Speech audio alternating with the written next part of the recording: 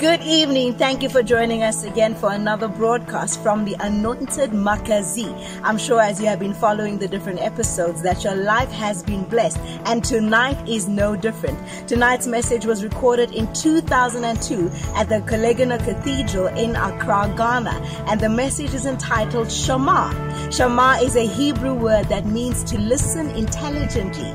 Throughout the word of God, the word disobedience is many times mentioned in relation to obeying and hearing. As Christians, we sometimes do not hear the word of God or hear the voice of God correctly, and that makes us miss the plan and the leading of the Holy Spirit. So tonight's message is geared up to make us listen intelligently and learn how to do so that we are able to follow the will and the plan of God as He speaks. Be blessed as you watch this message.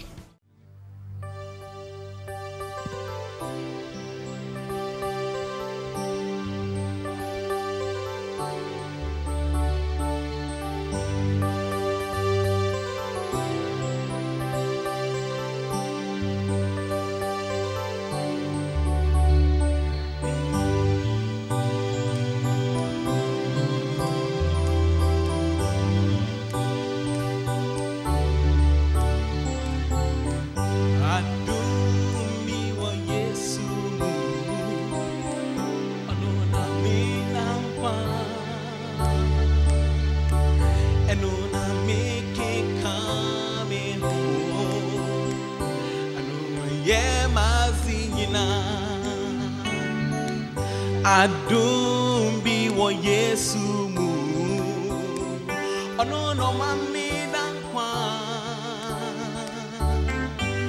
mami ke kame ho ono no ye madina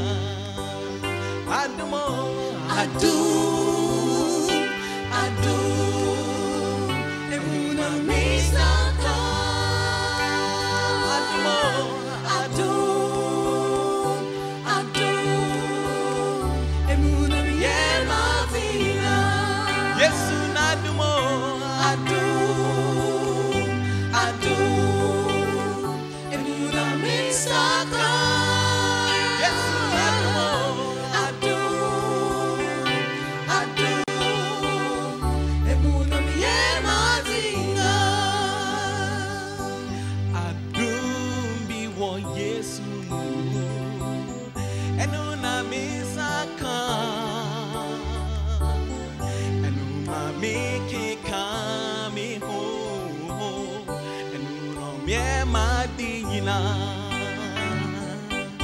Adum bi wo Yesu mu enu na misaka enu ma make come home enu no ye mazina Yesu nadumo nadume anu na misaka Yesu nadumo nadume anuna ye mazinga oh Yesu nadumo nadumo anuna misaka Yesu nadumo nadumo anuna ye mazinga.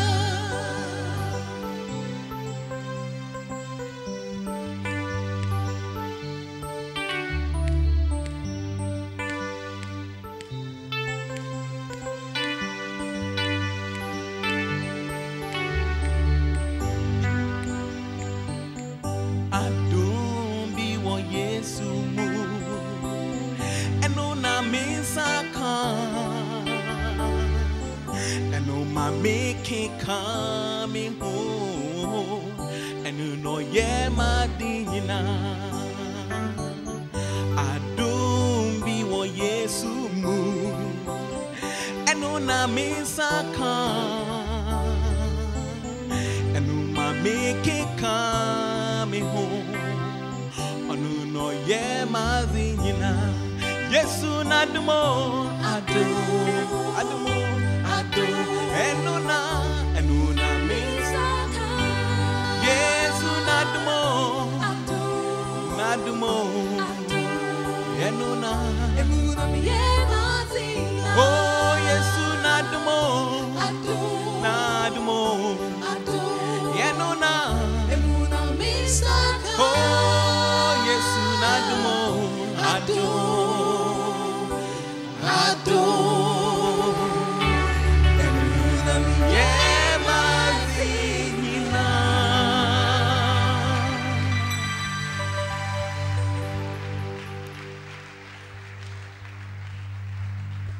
Good, you've landed. Put your hands together for them one more time.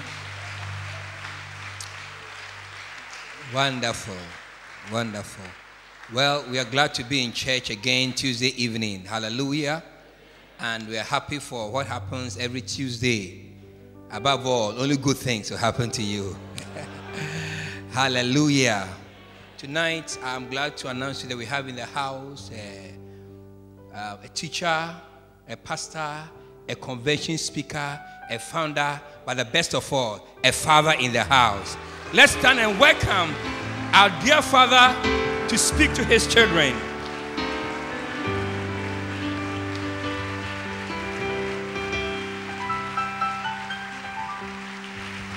Hallelujah. Father, we thank you this evening for an opportunity, Lord, to be in your presence, to receive your holy word, to dine at your table, to feast in your presence. And Lord, we ask that you would guide us, speak to our hearts, and let your will be done. Give us open eyes, Lord, open ears, that we may receive. In Jesus' name, amen. Turn with me, please, to John chapter 12.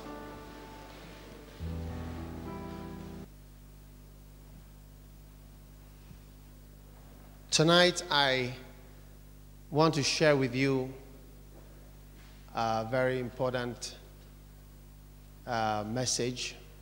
Amen. And I believe that it will bless you, and it will be very, very important for our lives. Amen. Hello? Are we happy? Good. The title of my message is Shama.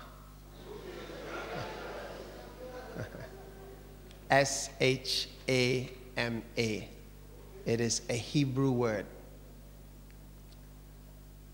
S-H-A-M-A. It's a Hebrew word. It is often translated obey. Obedience. Believe. Obey. But it has a very interesting original meaning, which I think is the reason for, what do you call it, much of our being outside of the will of God. Now, we can never do enough to impress God. It just won't work. Amen. We can never be holy enough. It just won't work. That is why we are often surprised when the Lord uses certain people who have sins that we know about. We are surprised.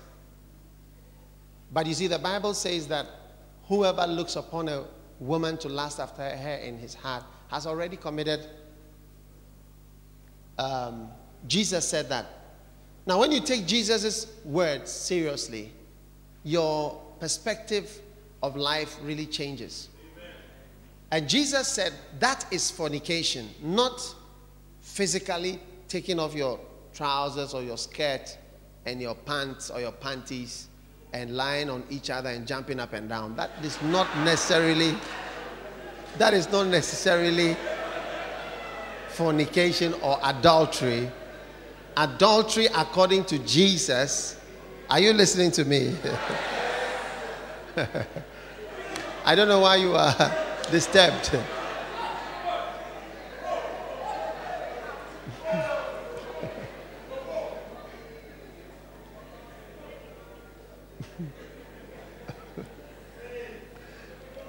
Well, when you are preaching, say it the way you want to say it. I know how. I want to say it, okay? So when it's your turn, then you preach it the way you want to preach it.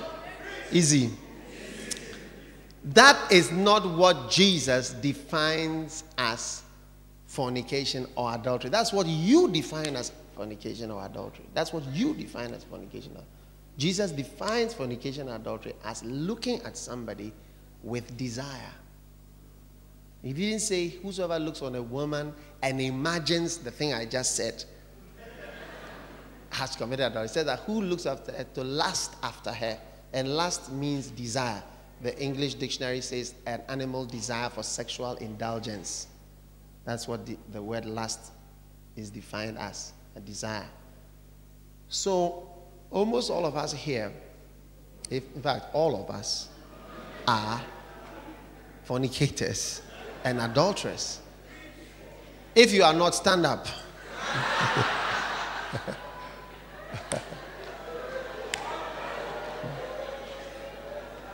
All right. Some of you, when I'm preaching, you are looking at me and fornicating in your minds.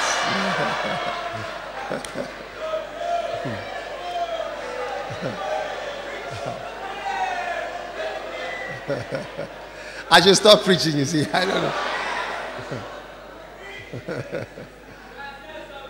Oh, yeah. Oh, yeah.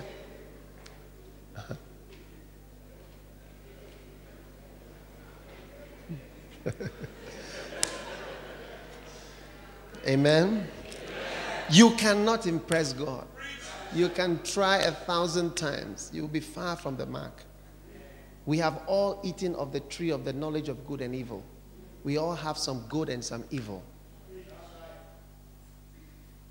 And you may never take a knife or a sword and kill somebody. But the Bible says, whosoever hateth his brother is a murderer. Is a murderer. There are many murderers here. Plenty. How many of us have hated people? Give me a wave of honesty. The whole church full of murderers.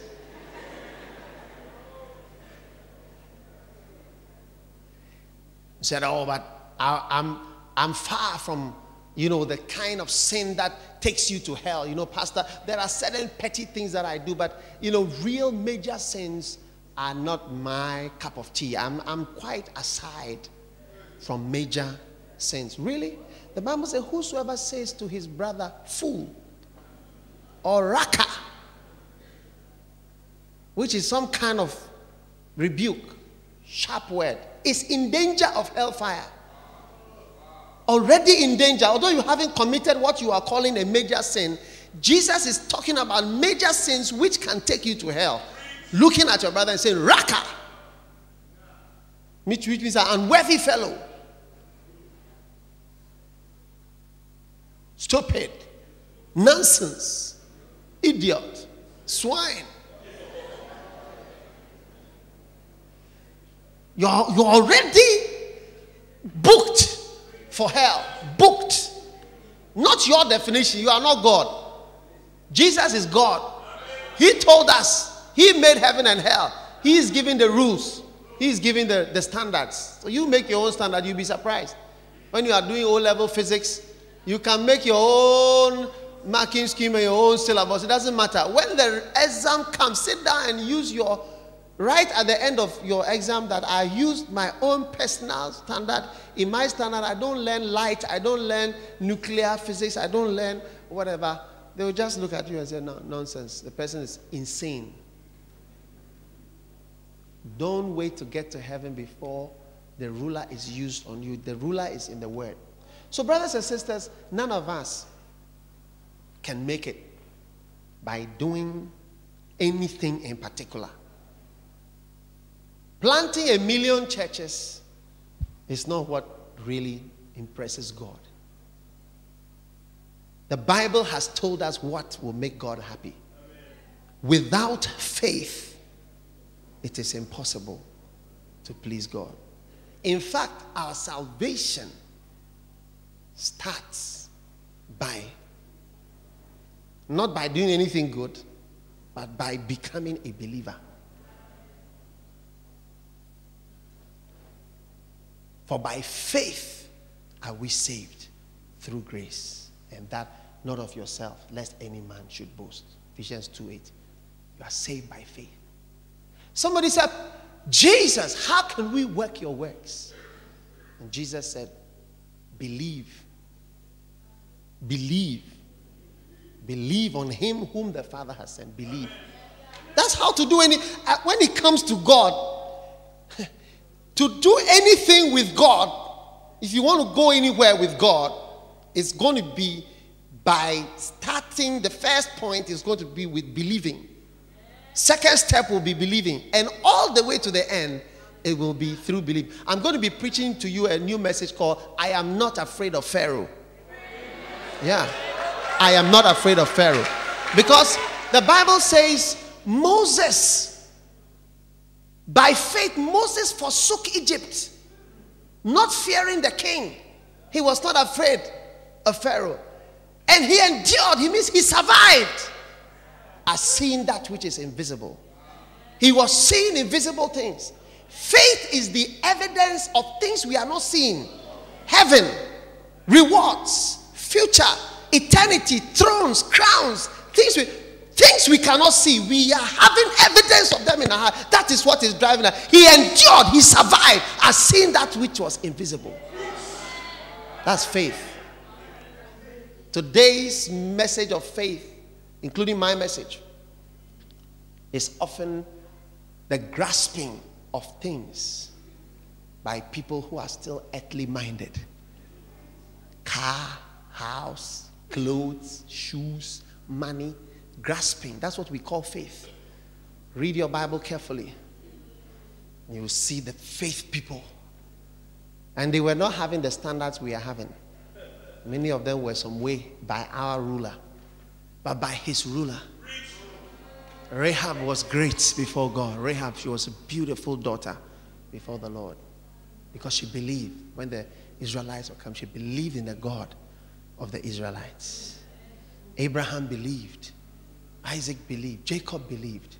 Joseph believed. By faith, when he died, he gave commandment concerning his bones. That was his faith. I know one day the Lord will come and deliver you. And he gave instructions about his bones. Carry my bones with you when you are going. That's faith. Faith is seen. You are sitting here, but you are seeing yourself in heaven. You are seeing yourself on thrones. You are seeing yourself. You are seeing things not seen. That's faith. And I want to tell you something, that everything we are ever going to do with God and in God is never going to be about being good. I just want to get that into your mind. Because when I really look at Jesus' definition of goodness, I mean, we all fall short every day. So there's one thing we can do. There's only one thing we can do. Believe. How can we do the work? Jesus said, believe. Remember that scripture in John 14? I love that scripture. He said that, he that believeth on me, the works that I do, he shall do. Not he that is prayerful, good, holy, spiritual. But he that believeth on me. Many of you don't believe. That is why there is nothing to show for your lives. If you believe, your actions will change. Your life will change. Your decisions will change. Your moves that you are making will change. As soon as you believe, then you begin to enter the works of God. As I stand here now, by the grace of God, God has used me to start many, many churches all over the world, which are working and are thriving.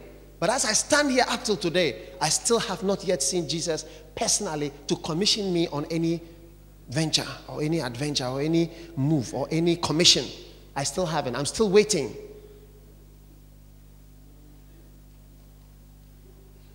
I still haven't. I'm still going by my belief. I'm enduring. I seeing that which is invisible. The things I see that are guiding me, I see heaven. I tell you, I see eternity. I see myself walking the street. That is more real to me now than some of you people here. I see myself walking the streets of God. I see myself sitting there looking back and seeing if I could have done anything different from how I was doing it now. I wish that the day that I will die, I will not have anything. That I will be like Jesus, so that when I die, there's nothing to inherit. Just the man going. We are finished with here. My life, his Bible says, our life is hid with Christ in God. And when Christ shall appear, then our life shall. That's the time that we are actually going to start. For me, maybe you are blowing time here, but me, my life is hid with Christ in God. And when Christ shall appear, that's when some of us are also going to emerge and start living life. Maybe you are living your life now, so have a good time. But I'm seeing, my eyes are there. My eyes are not on this earth's gold. What shall it profit a man if he shall gain everything and lose his soul? So, today I'm just starting this as an introduction to really help you to see that you cannot impress God. I don't care who you are. I don't care who you are. I'm not saying you shouldn't try, but I don't care who you are. You are still not making it. None of us here has made it. We haven't made it. Read your Bible carefully. I just gave you some 2-3 examples. And you realize that everybody raised up his hand as a murderer. Today everybody has confessed he's a murderer in the church. And fornicator, I asked, if you are not a fornicator, stand up. And nobody was able to stand up. So the whole church, adulteress and murderess. These are the two combinations that we have here. So what can bring us into his presence? Is by faith. By faith are we saved. By faith we are justified. The Bible says we are justified by faith.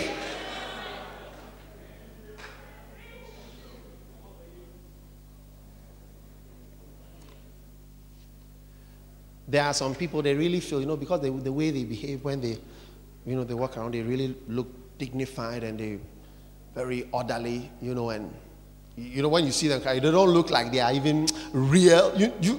Do you have such people in? There are some ladies like that, as if they don't even, their feet cannot touch the floor, as if they can't kill mosquito. When mosquito come, they can't kill it. They'll say, oh, stop what you are doing. I don't like that. And there are some brothers like that. They look very, Caesar.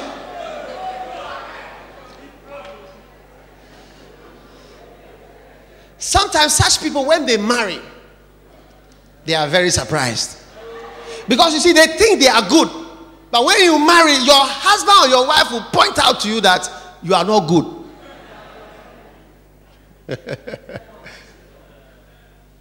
Any married person here will tell you what I'm saying is true. They will show you line after line. Okay, Charlie, you have not qualified at all.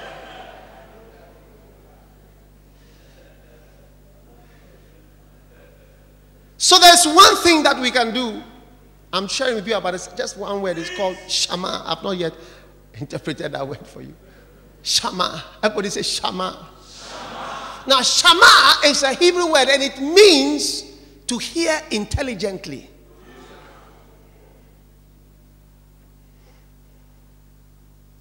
Actually, people who are disobedient do not hear, or they do not hear intelligently.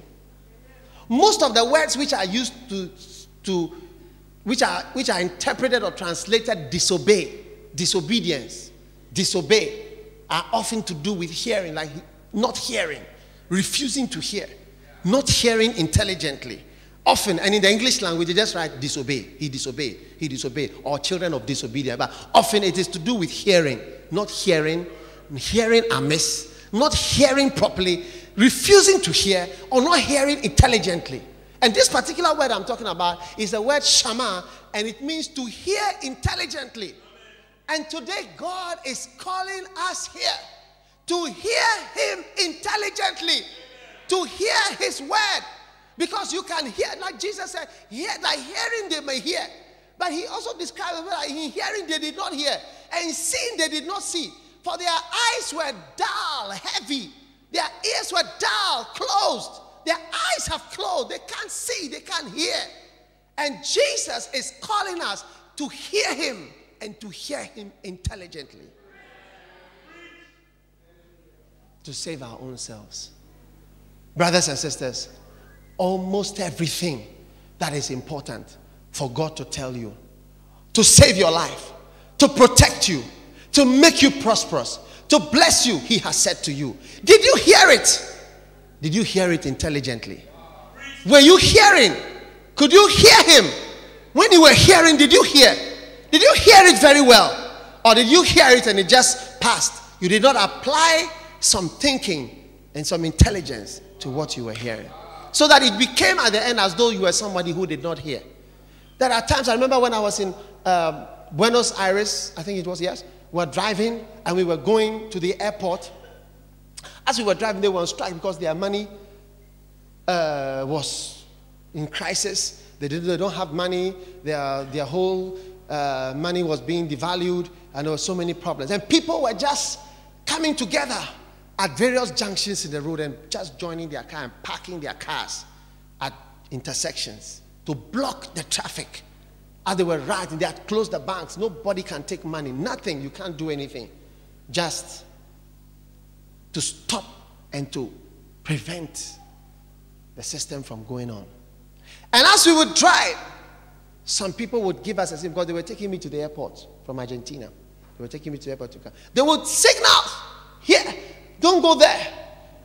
They blocked that place. When you get there, you say, I'm going to the airport. They can route in their country, but I'm catching a plane to go out. So if I follow you in your routing, you have blocked roads and nobody can go. If I follow you, I will be hot because I will not get my plane. Yeah.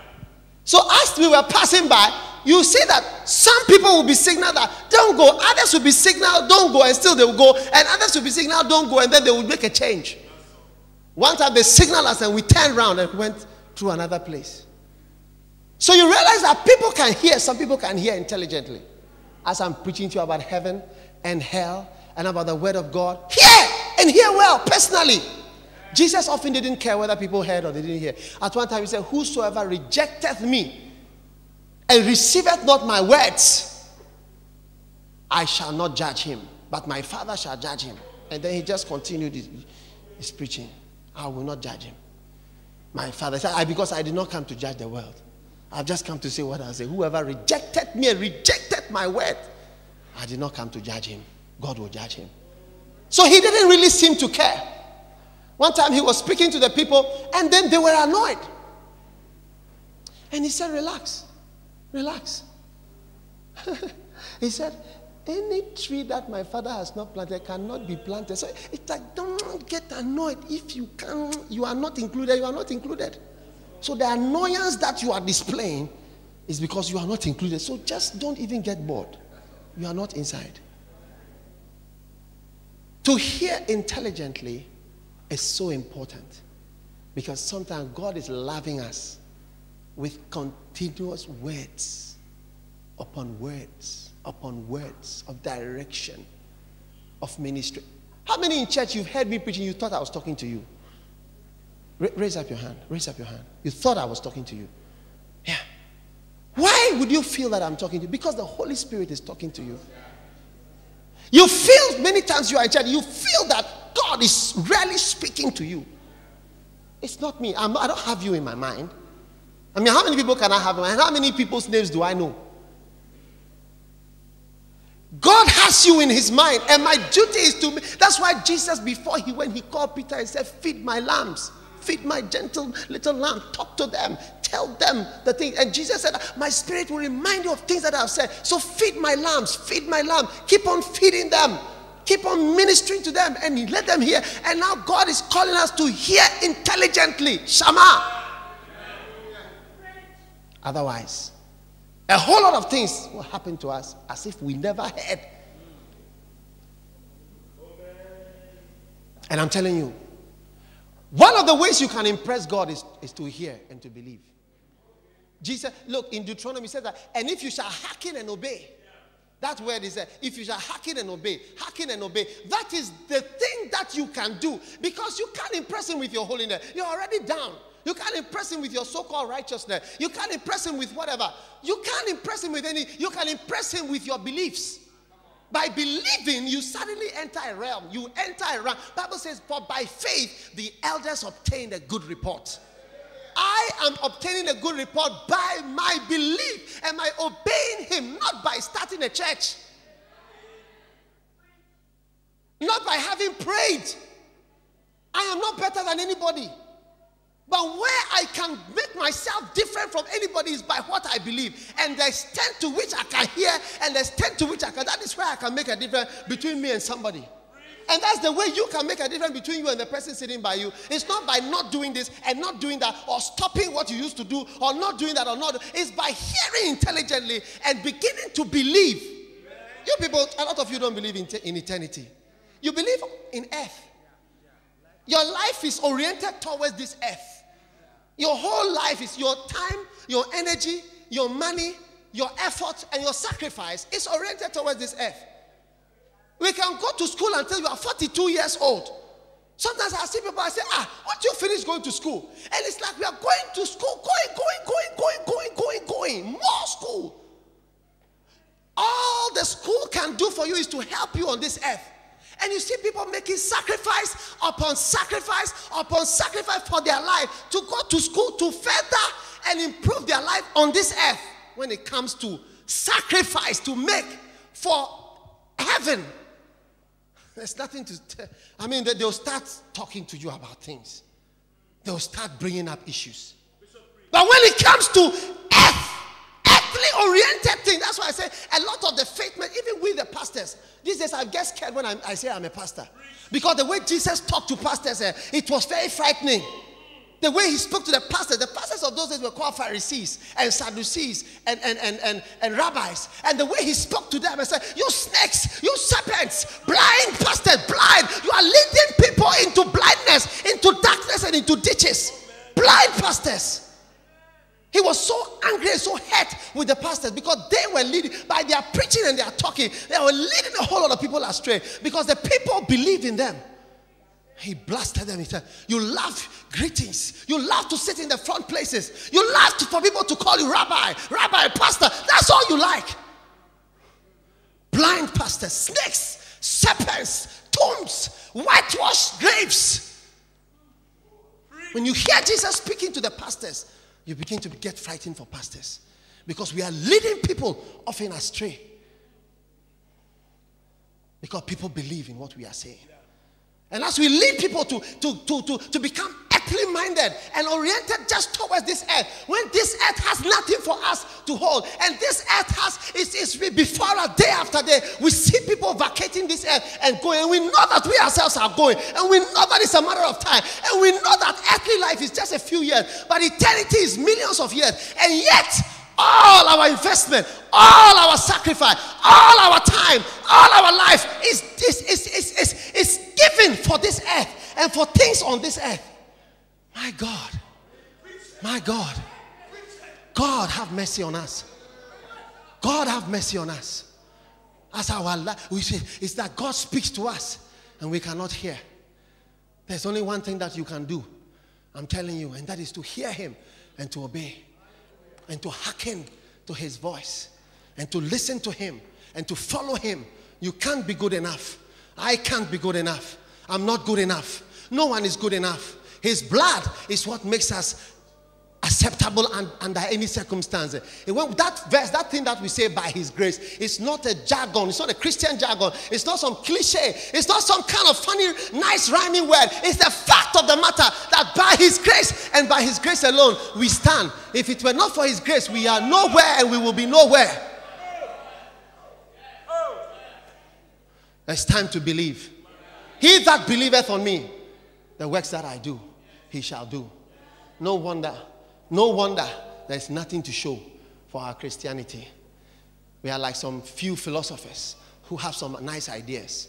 We are just like another group, differentiate us from Hindus and Buddhists and whatnot. And we believe in this and they believe in that. And there's no power, there's no signs and wonders. One of the scriptures that I have used to guide my life all along is that verse, he that believeth on me, the works that I do, shall he do also.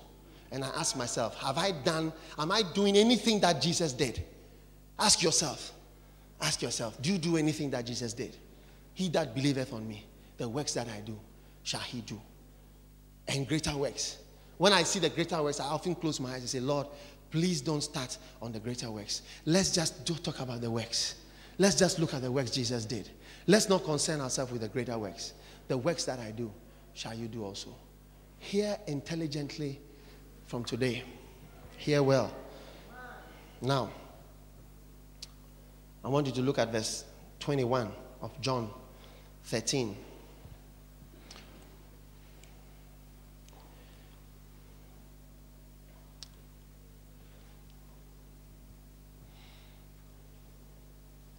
Verse 20. Verily, verily, I say unto you, he that receiveth whomsoever I send receiveth me. And he that receiveth me receiveth him that sent me. Now verse 21. When Jesus had thus said, he was troubled in spirit and testified and said, verily, verily, I say unto you, one of you shall betray me. Now look at chapter 13, verse 2, verse 1 and 2. Same chapter 13. I just want you to see the context. Now before the feast of the Passover, when Jesus knew that his hour was come, that he should depart. I told you when I was preaching about Pharaoh that, Jesus was the lamb.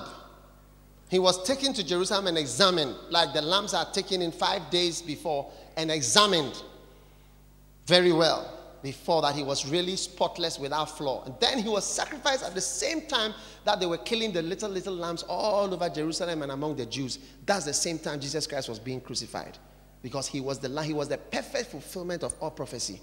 He was sacrificed at the same time as the Passover lamb. And he is the one who made a way for us to escape from Egypt, from Pharaoh, and all the wickedness of this world. Hallelujah. And now Jesus knew that his hour was come, that he should depart out of this world unto the Father. Having loved his own which were in the world, he loved them unto the end. Verses 2. And supper being ended, the devil having now put into the heart of Judas Iscariot, Simon's son, to betray him. And Jesus, knowing that the Father had given him all things into his hand, that he was come from God and went to God. Verse 4. He riseth from supper. Huh? Are you there? He riseth from supper, laid aside his garments, took a towel and girded himself. Then he poured water into a basin and began to wash the disciples' feet and to wipe them with a towel wherewith he was girded. Then cometh he to Simon Peter, and Peter saith unto him, Lord, dost thou wash my feet? And Jesus answered and said unto him, what I do thou knowest not, but thou shalt know hereafter. And Peter saith unto him, Lord, thou shalt never wash my feet. And Jesus answered him, if I wash thee not, thou hast no part with me. And verse 9. And Simon Peter saith unto him, Lord, not my feet only, but also my hands and my head. And Jesus saith unto him, he that is washed needeth not save to wash his feet, but is clean every whit. And ye are clean, but not all. But not all. Circle this word. You see, I want you to see the word shama means to hear intelligently. Now you will see that Jesus Christ on that evening tried hard to speak to Judas, but he never heard it. You know, sometimes when somebody is going to destroy himself, you can even say it clearly. It seems they cannot hear. And sometimes we come to the church and God speaks to us over and over and over and over. It's as if we cannot hear. This is the first remark that Jesus made at that supper table. He said, you are clean, but not all of you are clean. Somebody there who has planned to betray Jesus Christ should have picked a certain clue from that message that, hey, something is even being known about what I'm doing. Listen to me. As you hear God speaking to you time and again, Sunday after Sunday, Tuesday after Tuesday, you must begin to get a clue that God knows something about you, and that he's perhaps trying to pass some comment or some idea or trying to influence you. Somehow he's trying to reach you one way or another. You should try to catch it by now. Right, but not all. Right, number one, Shama number one. He did not hear that one. You are clean, but not all. Why? Verse 11, he gives us exactly what he meant. For he knew who should betray him. But therefore said he, you are not all clean. This is what he was saying. He knew that somebody was there who was going to betray. That is the reason why he said, you are clean, but not all are clean. Judas should have perhaps picked some symptom or some signal from this thing. Why? Tell somebody, I hope you are picking some signals from the message by now. Don't think about Judas. Think about yourself. Jesus told the people who were crucified, he said, you will say that if you were the prophet, you would not have crucified me, but you are the same as them. You are the worst of them. You have crucified all of them, and I'm just, you are just doing exactly the same thing. But you are saying in yourself that if you were in those days, you would not have crucified Isaiah and Jeremiah and all these guys. And we also sit in our time and say, if we were in Jesus' time, we wouldn't have done that. Verse 12. So after he had washed their feet, including Judas's feet, and had taken his garment, and was set down again, he said unto them, know ye what I have done to you? You call me Master and Lord. And you say, well, for so I am. There are times you have to say what you are clearly. If I then, your Lord and Master, have washed your feet, ye also ought to wash one another's feet. For I have given you an example, that you should do as I have done unto you. Verily, verily, I say unto you, the servant is not greater than his Lord, neither is he that is sent greater than he that sent him. Jesus is establishing a principle and a standard here, that the one who sends you is greater than the one who is being sent. If you know these things, happy are ye if you do them. I speak not of you all. I know whom I have chosen. But, look, listen to the message that is coming. I say, Shama means to hear intelligently. It said, I speak not of you all. I know whom I have chosen, but that the scripture might be fulfilled. He that eateth bread with me hath lifted up his heel against me. No, I mean, how more direct can the thing be? Oko, how more direct can this thing be? You finish eating bread. Sometimes you ask yourself, how more direct can the thing be? What do you want them to say? Do you want them to mention your name? Do you want them to call out your name and make you stand out and speak to you among the 12? You want them to say, stand up, stand up, stand up, stand up. I'm speaking to you. The scripture is being fulfilled in your life. Is that what you want? You are clean, but not all of you are clean. How many times that God had to write day and night to speak to us, to talk to us, to minister to our hearts, and we are just walking as if we've never heard when God speaks to us about different issues in our lives. Now he's brought some ancient scriptures and said that, and I mean, look at that. He that eateth bread with me has lifted up his heel. His heel. Heel. Heel. That's what it means. Bruce Lee.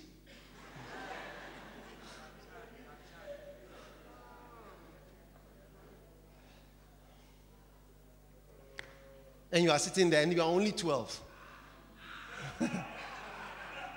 I said you are sitting there, you are only 12. You can't see it. Hearing intelligently. Hearing intelligently.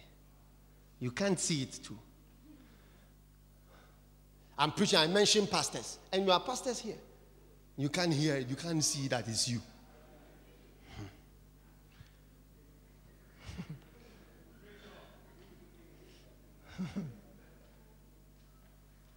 He that eateth bread with me, this is Shammah number 2, has lifted up his heel against me. Now notice verse 19. More frightening. Now I tell you before it come, so that when it is come to pass, you may believe that I am he. And you notice that the message is being mixed up with other Muliganos messages so that it's so as to lighten the heart of God. If Jesus had gone strong, he would have picked up Judas and given him a lot of fear. But he just mixed it up with he that has received you these other messages. And that's how God's word is mixed. That's why when you read Isaiah, you see that the word is mixed with so many things, but the word is still there. When Jesus had that said, he was troubled in spirit and testified. Verily, verily, I say unto you that one of you shall betray me. Number 3. Number 3.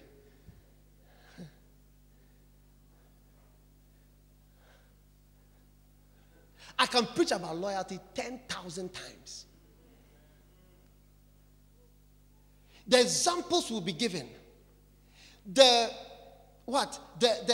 illustrations will be given. It will be said in over. I will say it. Pastor Eddie will say it. Reverend Saki will say it.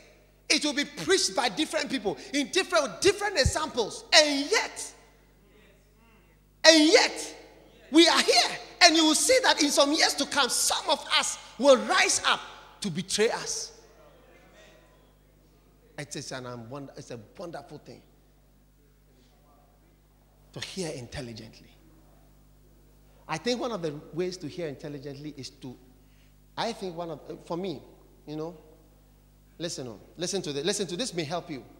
I think one of the ways to hear intelligently is to always assume that you are the bad thing completely.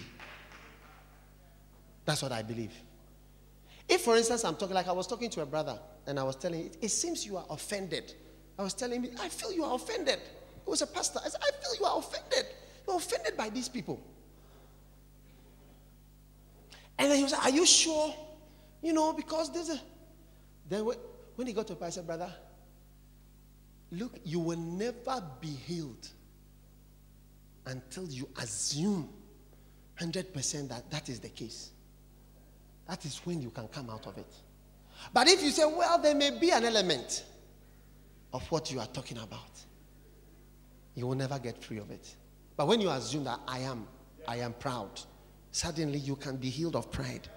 But when you say, well, there may be some elements of pride in my life and so on, I mean, God is working on it, and I believe that God is well. But when you start, and we are all proud, you just generalize the whole thing. But when you get up and say that I have a problem with pride, and God, I bow my knees and I say, Lord, I've realized that I'm proud. Help me to be free from pride. Then suddenly you begin, until you take fully. Because probably Judas was here. That's why I said that not hearing well or hearing amiss. It's like you are hearing and always assuming it's for all of us. One of you shall be. What do you think it meant? We are 12. The thing has become more. It said that the scripture is being fulfilled that he that eateth bread with me. Who is eating bread? We are eating bread. Then it's like we didn't hear that. And Jesus, look, I love that scripture. The first verse in John 13, he said that, and Jesus was with them and he loved them to the end. Jesus really loved Judas. Jesus chose him to be his treasurer. He chose him to be his accountant. He chose him to be with him. He was somebody he really loved. He really cared about him. And he chose him to be close to him. He really cared about him. And he said, come and be with me. And Jesus knew what was in hell. Jesus has seen hell before. And he was trying hard to save this man. And he was saying the thing. You didn't hear the first one. You are clean, but not all. That one is like, if you are not deep, you can't catch it. Then he said, if you eat bread, ye that eat bread with me will lift up his heel. That one is like eating bread with me. But we are eating bread. So maybe it's not this bread. Another bread. Maybe the bread we were eating with the multitudes when he shared the bread. So it's like that one too has passed amiss. Then he says that now one of you. That one too you can't hear. 1, 2, 3, 4, 5, 6, 7, 8, 9, 10, 11, 12. Meanwhile, you have gone to see the Pharisees and these people already, the high priest. Shama wasn't working. Let's read on. I've almost finished. Those of you who want to go home. You are not hearing well, that's why. Then the disciples looked one on another, doubting of whom he spake. Now there was leaning on Jesus' bosom one of his disciples whom Jesus loved. This was John, very young guy, very close to Jesus. Simon Peter therefore beckoned to him, said, hey, come, small boy, come here. One small boy, and John came. That he should ask who it should be of whom he spake. See, if you have children, sometimes they will send one. Say, go and ask daddy this. Or they will say, ask mommy to ask daddy. So they called John and they said, John, ask him. Ask him. Then he lying on Jesus' breast, Jesus saith unto him, Lord, who is it? Now this is also a sign of Jesus' love. Jesus had not had a meeting with his disciples and told them that, look, I want to tell you of a plan. One of us, Judas, I've seen him in the spirit. He has gone to betray me at the high priest's house. I saw him yesterday. He has not had any meeting. Nobody had an idea. Everybody thought everybody was good. Jesus was still trying to protect Judas. So nobody could imagine that it was Judas. I mean, how? Judas? How? How? I mean, how Judas? Who? I mean, say, is it Peter? Is it the who? We can't see any signs. Only Jesus knew.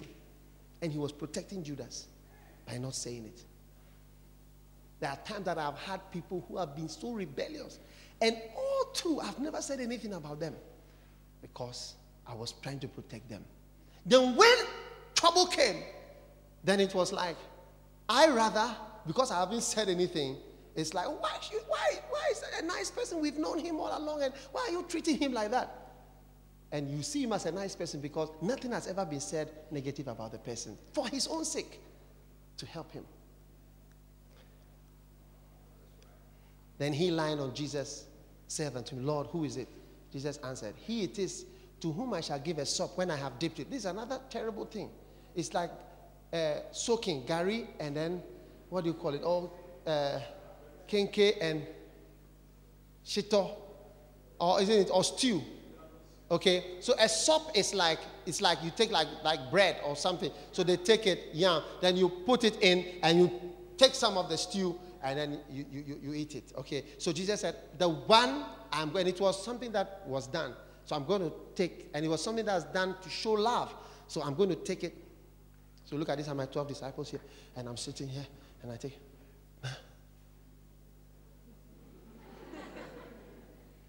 Judas, have some more. Are you okay? Then Jesus continued eating like that. Then John was sitting there and said,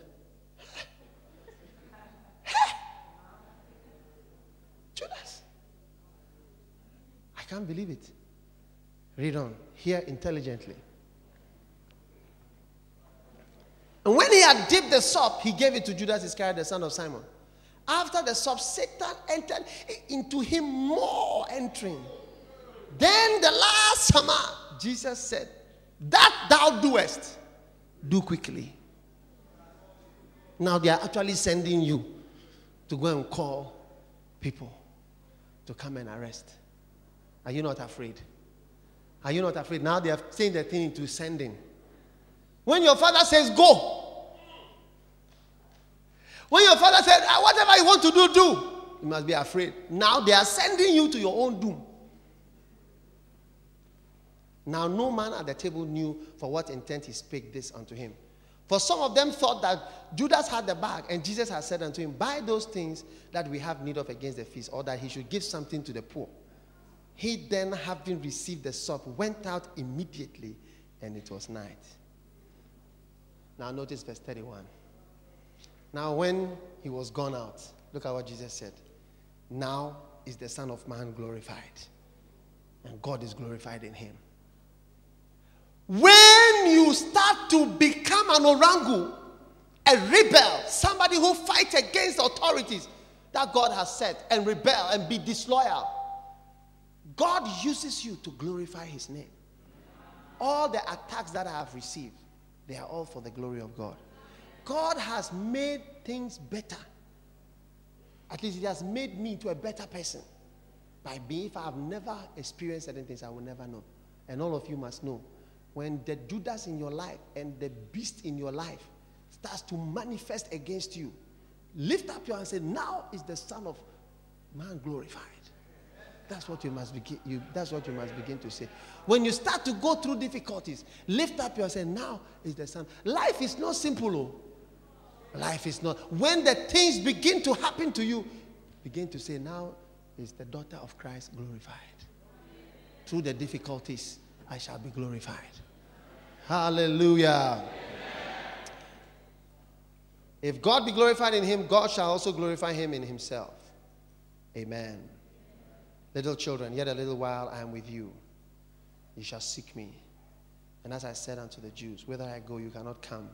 So now I say to you, a new commandment I give unto you, that you love one another as I have loved you, that you also love one another. By this shall all men know that you are my disciples, if you love one another. Amen. Okay, love. Jesus was saying, I love Judas. I loved all of you, including Judas, to the very end. Look at what he did to me. It's not easy to love somebody who does not love you back. How many know that it's very difficult to love somebody that does not love you back? You love the person and the person returns your love with what? Hatred, betrayal, suspicion, accusations. It's very difficult. When we build a toilet, then they say we are building a toilet for ourselves. Then we say we are doing this for that. Then we say we are taking their land. We are doing this. It's not easy to love somebody who returns your love with suspicion and accusations. It's difficult. You just withdraw. But Jesus continued. Even when Judas was doing, he said, so that nobody could say he didn't tell him. He said it and said it and said it and said it till the last point where he was actually sending him. Go to your own destruction now. And Judas said, yes, sir. I'll see you. And then he went, singing in the name of Jesus, every knee shall bow. And he went out there, and it was night. Satan ate that. There are some people, when you advise them, they become wilder. I said there are some people, when you send them, they become wilder. It's not easy, but Jesus was saying, love. And so I believe, husbands, if you must love your wife, even if she does not love you. It's not easy to love a wife who does not love you. It's not easy for a wife to love a husband who does not love her. You pour your love. There are a lot of women like that, or some women like that. They will pour out their love to their husband, and their husband will give their love to another person. But Judas gave his love to the Pharisees and to money, even though the Bible says Jesus loved him to the end. And that's why he summarizes this is a new commandment I'm giving you, that you love one another. Oh yeah. And to love somebody who will return your love by saying you do not love me. You love another. You care about another. You don't really love me. If you have a child and you tell the child I love you and the child says you don't love me. I know you don't love me. I know. Stepchildren often it's like that. You may pour out your love on this child, but the child does not believe. Because it's my stepmother. I know a lot of stepchildren like that. They've been loved by their stepmother, but they can't believe that it's love. So they return the love with suspicion. Even the genuine love, the visits, the care, the love that was poured on them, they don't see it as love. They say, oh, you love your children. Till I die, I will never believe anything else. You love your children, you don't love me. But Jesus continued, even though Judas did not believe in him. Judas did not believe in him. That's why he was behaving the way. He did not love him, Jesus. But Jesus loved him. And even when he went so far to try to help the man who did not believe in him and did not love him. And that's why at the end of this, I'm giving you a new commandment, that you be love. And I believe that is the greatest command, to be able to love what is not lovable and what responds to your love with something else. Can you walk in love? That's the new commandment. Can you be in love? Can you walk in love? Can you walk by love? Can you love? Our lives are often lives without love. No patience, no kindness, no love. Love for what does not love you. That's what I'm talking about. Greater love has no man than this, that a man should lay down. That's the love I'm talking about. It's easy to love something that is nice and something that retains your love. That is why people easily have sex. They make an advance, this one responds. I make an advance, this one responds. Before you realize, we are together. That one is easy. But where it becomes a chronic thing, that you are now giving love, and then the person his eye is somewhere else. I love you. I'm coming. Hello, I'll be back soon. All right. You said what? You love me? Oh, me too. I love you. I love you too. It's not real. And you continue to. That's what brings the heartbreaks. And that's why Jesus poured his love to Judas. You are not Judas, but he poured his love. And what did he get for it? Betrayal. I don't love you. I don't believe you are the Son of God. I don't think so. all those people you raised from there, they were sleeping. They were not dead. I don't really believe. To love that which returns doubt and suspicion, hatred and accusation. It's not easy, but it's possible. Jesus did it, and so we can all do it. That is why we love the people in Kolegono. That's why we gave them televisions, and we are going to do more things for them because we love them. Somebody came and said, they said, you are a real Christian. I said, oh yeah, I'm a Christian. We are supposed to be Christians. What else are we? By this shall all men know that you are my disciple. When you have not faith, love. Amen. Hear intelligently. No, if you are here tonight, hear and hear God. Because a time comes when hearing, you've heard, you didn't hear well. You didn't hear well. And you will go out and it will be night. After hearing even direct messages, Pastor Fabian, direct messages, it was night and you were still going.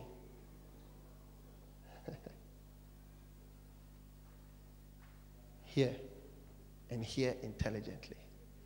Father, thank you for your word tonight. In the name of Jesus. Thank you for your great blessing, Lord. Thank you for your word. The word of God. Thank you. Thank you, Jesus. Please stand to your feet in a moment as we close. Lift up your hands to the Lord and just ask the Lord to just open your ears, open your heart, open your eyes, open your spirit. Mando santala maraba shimbereleke semboram barambalada. Paralasto paralande sheberedeste melaramba balada. Fastarambara levikestoro moji semperele vedeliko provalade. Handele regaste perelino moshe. Hashindolo mokabalada brakasalaba. Oh, just pray for yourself in a moment. Just say, Lord, what am I not hearing? Lord, ask the Lord, what am I not hearing? What is this? What is this, Lord? What is this to me? Not what is this to the whole church? What is this to me, Lord? What am I not hearing? May I hear, Lord, intelligently, Lord. Mando samparala kabarale. Frastambro sembrashe talabre. Perigol mozom provile. Mando sempre, sempre, sempre. Rala mamanda la babanda le vedere le vedere. Bachicolo mo samparala ma de prelege por le moment. Thank you, Lord Jesus. I am the Lord that healeth thee. I am the Lord, your healer. I sent my word and I healed your disease. I Your,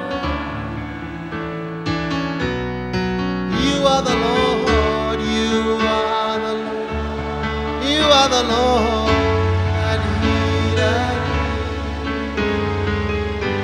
you are the Lord, my healer.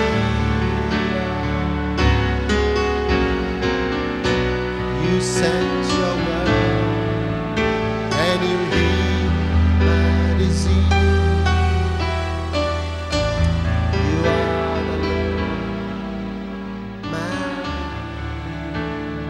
You may be seated.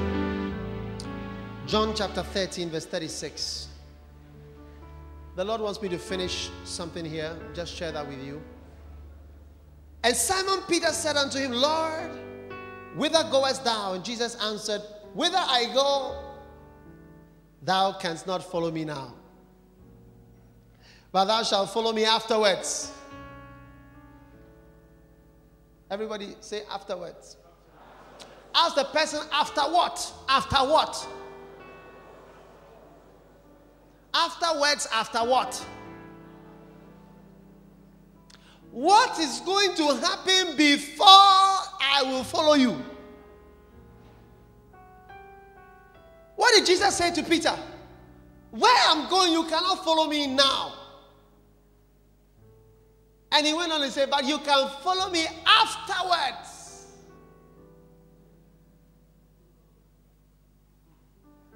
After what? Write it down in somewhere. What will happen before I will follow? What will happen in my life before I will follow? What will happen before I will follow? Or what must happen before I will follow? What must happen before I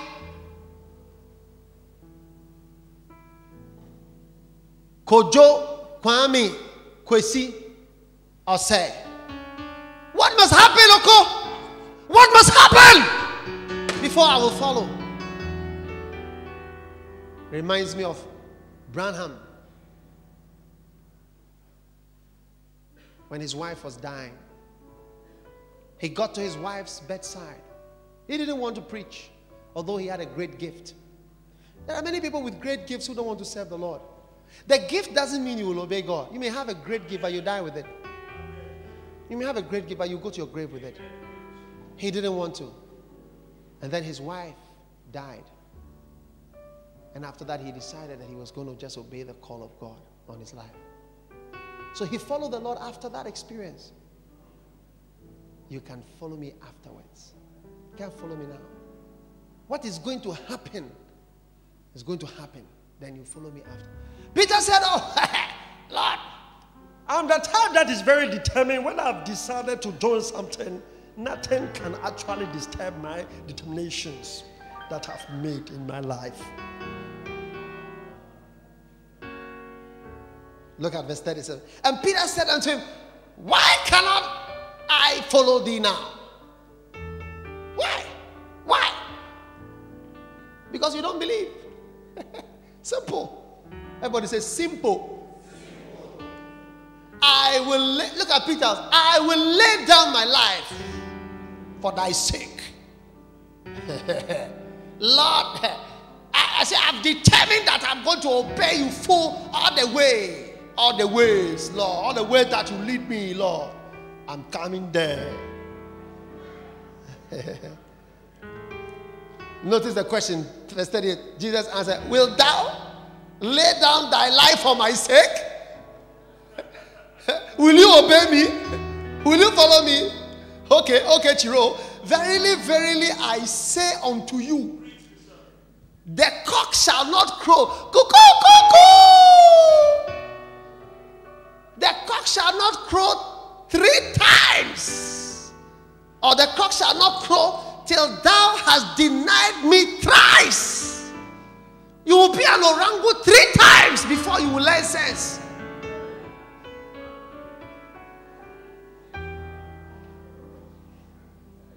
You will go your own way 3 times before you will see the light. You will do your own thing 3 times. Then you will hear cuckoo, cuckoo. Then you say, I'm lost. I'm lost. I'm going to follow Jesus. You will be like the prodigal son and say, I'm going my way. Then you will hear the pig say, then you say, I'm lost. I'm now going to follow Jesus. Let me go back and follow. And that's why Jesus said, you cannot follow me now.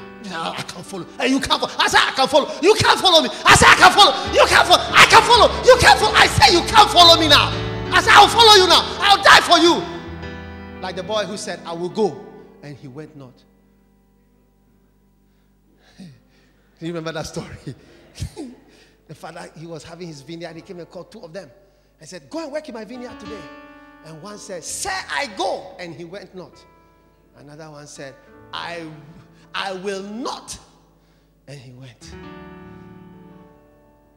I will follow you. I will work for God. I will do his will. But you won't. Something must come through 3 times. And when you hear the sound,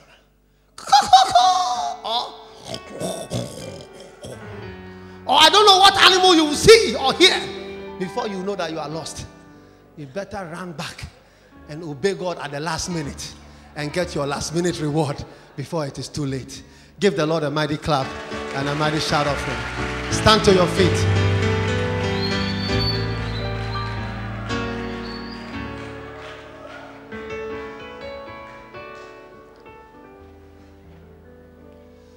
Are you glad that it's never too late to serve the Lord? Afterwards. Perhaps after your divorce, you will follow the Lord. I'm still preaching. Put on the tape. I'm still preaching. I said perhaps after your boyfriend has thrown you away like a rubbish, your beautiful face. You thought nobody could ever throw you away. But perhaps after they've thrown you and you pick up yourself and you pick up your clothes and your dresses and your panties from the floor and you put it on and you go out like a fool. Afterwards, then you lift up your hand and say, Lord, I've decided to. And then you hear the sound of goo, goo, goo, goo. Goo, goo, goo, goo. After you have struggled, searching for things that could not, like the woman at the well, I was seeking for things that could not satisfy. After you've gone through and you've not gotten the things you thought you would get, after all these years of following after vanity and following after things that cannot be grasped, then you will wake up and say, I've been a fool, Lord, I'm 48 years old, Lord, I'm 52, can I still work for you, Lord? Is it too late? You can still follow him afterwards. It's possible. After you've had children with different men, and when your child calls you and say, Mommy, and you say, yes, say, Mommy, where is Daddy? And you don't know what to say. You don't know. Some of you wouldn't know where Daddy is. And some of you wouldn't know who Daddy is. You don't know who he is. Where's my daddy? When I went to school today, they were asking me, they were teasing me about my daddy. They were saying that they have not seen my daddy before. And your heart to be breaking. Say, when your child, your baby asks you, where is my daddy? You have to bow down and say, I don't know who your daddy is. I don't know if it's John. I don't know if it's Kwesi. I don't know if it's George. I don't know if it's Michael. I don't know if it's Frederick. I can't remember. Who was it? God help us. God help us. Perhaps after that, after your child asks you, then you'll be able to say, I want to follow. After you've given birth to a son of 1,000 fathers.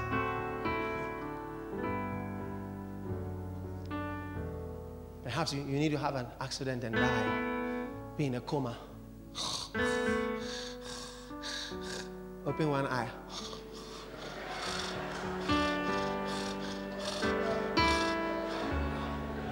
Lord, I'll serve you.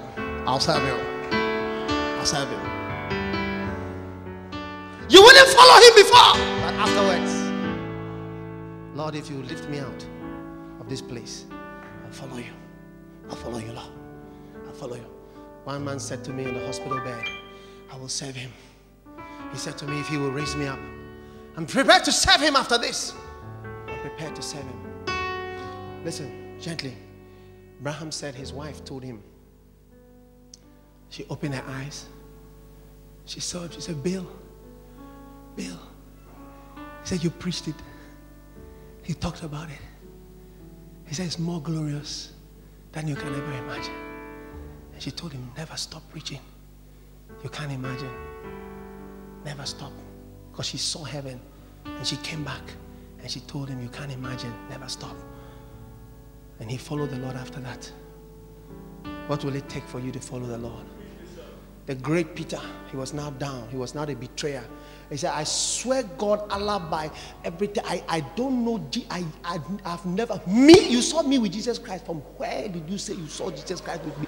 Your face like a monkey. Your face like a chimpanzee. Foolish man. Get out of my sight before I throw something at you. And he turned around. That's apostle. Great apostle. He had to calm down. And everybody remembered when he stood up to preach and he was talking about commitment. And I said, we are remembering those days. Apostle Peter, we are remembering those days. When they said, you are saying it's a commitment and other things, but have you forgotten your days that you were? It wasn't easy for you, you see. But afterwards, he was prepared. When they were crucifying, history tells us that he said, do not crucify me like this. I can't be crucified the same way as my Jesus. Crucify me upside down. Upside down. Oh yeah. Perhaps you have to fail your exam. Fail it again. And fail it again until you come down. Say, Lord, Lord, I went to school. I thought I'd get into school. I failed, Lord. I failed twice. I failed 3 times. Now, Lord, all to thee I surrender. There's a man here. Your heart is about to be broken. Broken. Broken heart.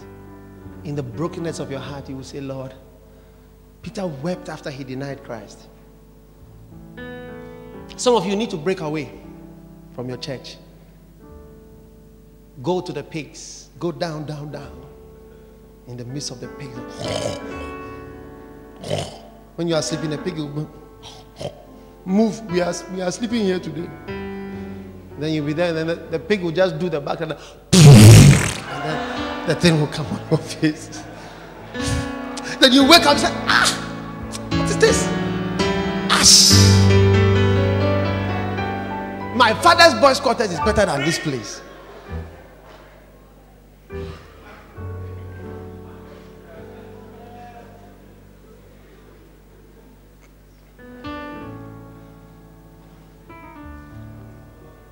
Perhaps you need to survive some experiences, and then you know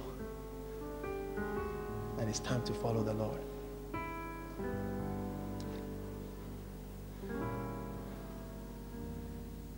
Your marriage is so beautiful now. It's just like honeymoon. Some of you, if you didn't have marital problems, you wouldn't serve God. So God is going to send you real marital problems. Big time. It's going to shake your house. Your house will tremble. Your house will shake. Your world will crumble. My God. God is shaking you. Perhaps after the marital problem, if you survive, you will serve Him. Your house will tremble and shake. Some of you don't know. Oh yeah.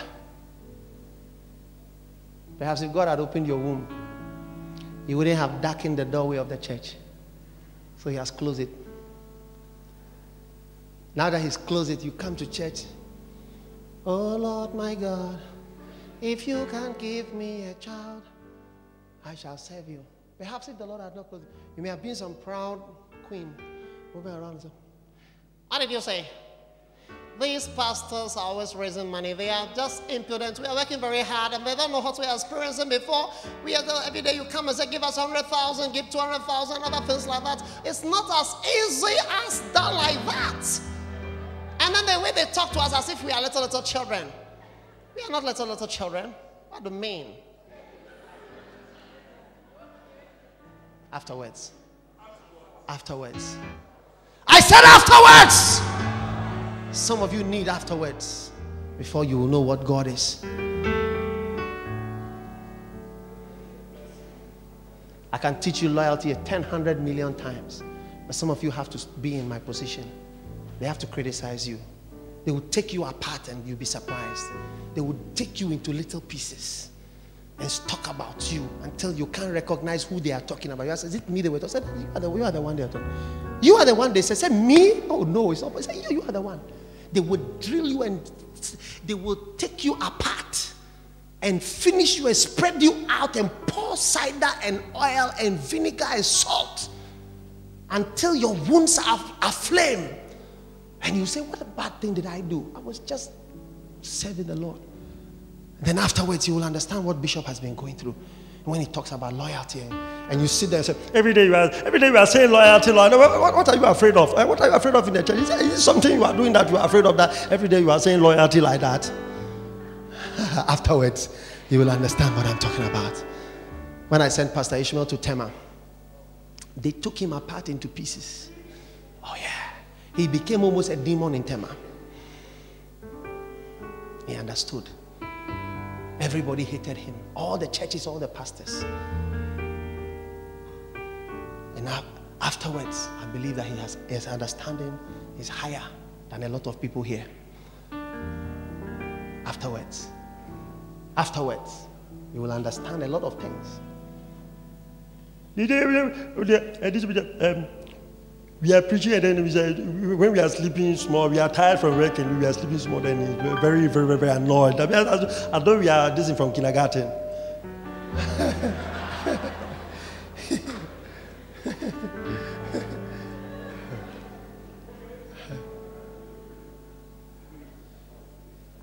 Afterwards, God will raise you up and give you a small Bible study to speak to. And as you are speaking to them, you ask the person, do you understand? Oh, is that what? Huh? One day I sent one of my pastors somewhere. He went to talk to somebody in his house. As he was sitting down, just 2 people. The man that he was talking to, he just fell. Then he held it. You were saying what? You were saying what? Then as he continued to, he just, look, wake up. What were you saying? He slept on him in the house. Afterwards, when I'm standing here and I'm preaching, you will understand what I'm talking about. Afterwards. I said afterwards. Afterwards. Some of you see somebody getting divorced. You don't understand it. Your fire is coming. When the fire burns, you supposed to you will become softer and cooler afterwards. Lift up your hand and ask God for mercy for the afterwards, that your afterwards will not be too much for you. Mando sambralaraba, rashande, preselo, pradale, desembreke. Thank you, Lord. Thank you, Lord. Thank you, Lord.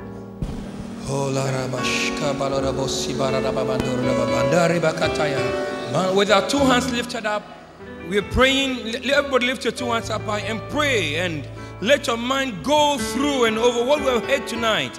Many things have been spoken tonight to our spirits. It's so clear. We cannot say we didn't hear. We cannot say how else must we be told. Makataka basa brada. Brondiki sebrede, vembrode kitanda, rakata. Mahilo sibrede vende, kitando. Izibo li banderiako, halibata. Miandara labashibandarianda, rakototoromo sibrede vende. I want everybody to pray tonight. Every one of us here. Everyone, we are praying, lift your 2 hands and let's pray to God. When you say, Lord, I dedicate my life to you, Lord. Mahakato, rakata. Have been watching a video from the Machazeh entitled Shema. This message and many more are available from Dag Heward-Mills videos.org. So simply go to Dag Heward-Mills videos.org and you will have access to the Tuesday messages, the conferences, conventions, Sunday messages.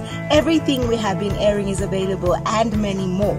Now, if you've been watching this episode and you would like to sow into the ministry of Bishop Dag Heward-Mills, you can do so. Simply go to daghewardmills.org. Select the text to give option if you are in the USA, the PayPal option if you are anywhere else in the world, and if you are with us here in Ghana, there are numbers going across your screen now. Simply select the network provider you choose and you will be able to sow and be blessed. Thank you for joining us for another episode from the Machazeh. Remember, all these videos are available from Dag Heward-Mills videos.org and you will be blessed.